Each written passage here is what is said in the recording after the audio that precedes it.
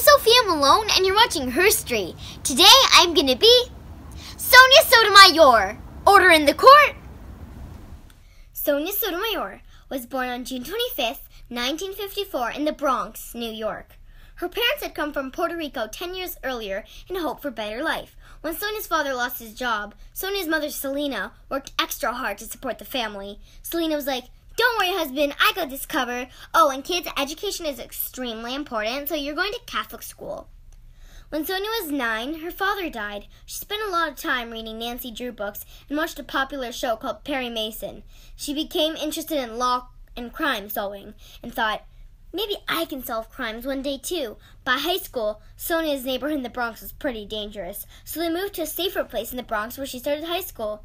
Sonia studied hard and soon met a boy named Kevin Noonan, and they quickly became a couple. On a friend's advice, Sonia applied to college at Harvard, Yale, and Princeton, 3 of the best colleges in the United States. She got into all 3. Sonia decided to go to Princeton because it was only about an hour and a half from her home in New York. Princeton gave Sonia a full scholarship. That meant it was free for her to go there. Otherwise, Sonia could have never afforded it. Princeton wanted all students from different backgrounds, and Sonia found a group of friends who were very diverse. They spent a lot of time hanging out together at the Minority Center for Students. Sonia worked very hard in school, but she still didn't feel like she fit in. She was one of the only Hispanic students at Princeton, and she also realized, there aren't any Hispanic professors here. She and her friends were like, let's write letters to the Princeton and U.S. government. Eventually, their efforts worked, and Princeton hired a Hispanic assistant dean of student affairs.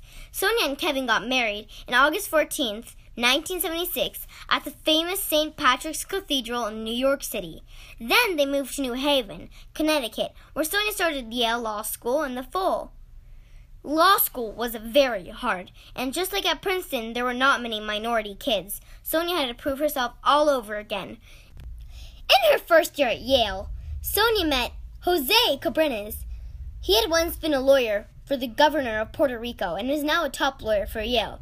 Jose quickly became Sonia's mentor, and she learned a lot from him. In October 1978, Sonia and some other students were invited to have dinner with some lawyers from a big law firm. It was like an interview, and all of the students were hoping to get job offers.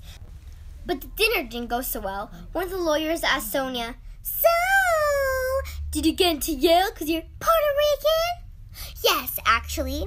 Yale wants students from different backgrounds, so they helped me get in."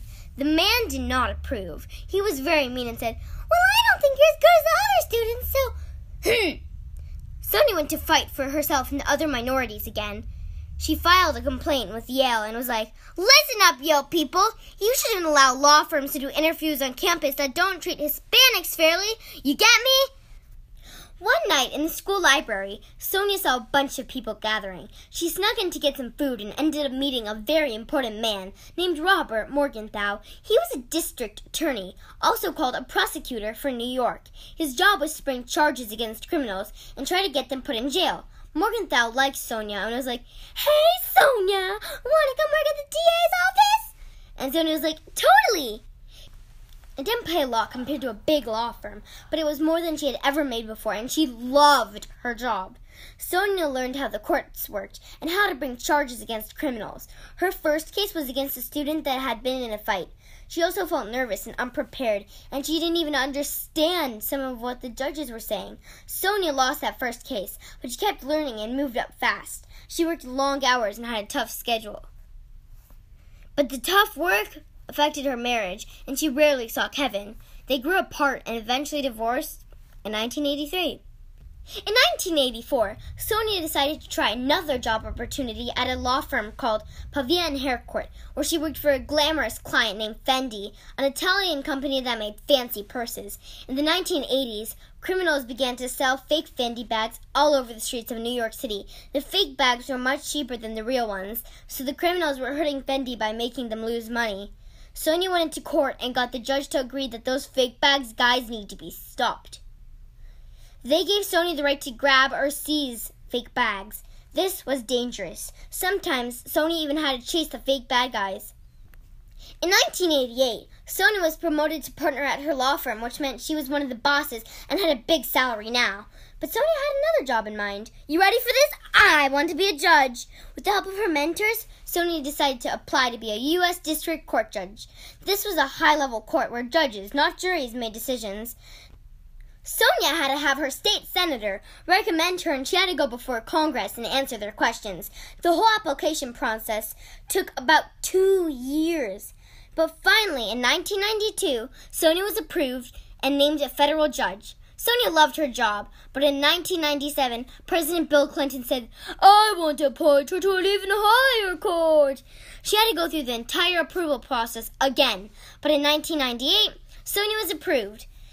She would now sit on the Second Circuit Court, right alongside her mentor, Jose Cabrines. Over the next 10 years, Sonia served as a judge, taught classes at many law schools, and gave speeches all over the country. In 2009, Sonia got a call from the White House telling her that one of the Supreme Court judges is going to retire and that President Obama is seriously considering you for the position. Bye. The Supreme Court is the highest court in the country, and it decides the most important cases in the USA. The process to get on the Supreme Court was even harder. FBI agents interviewed her to make sure she hadn't done anything bad in her past. She also went to the White House to meet President Obama and Vice President Biden.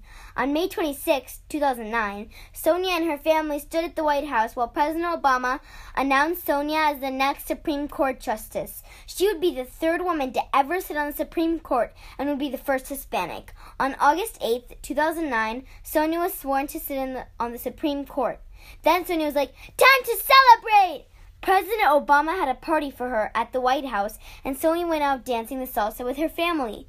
Even though Sonia would now be a famous Supreme Court judge, she didn't want to change who she was. She wanted to stay connected to her roots, just like she always had. The rest, you ask? The rest? That's Herstory. Case closed. Thanks for watching.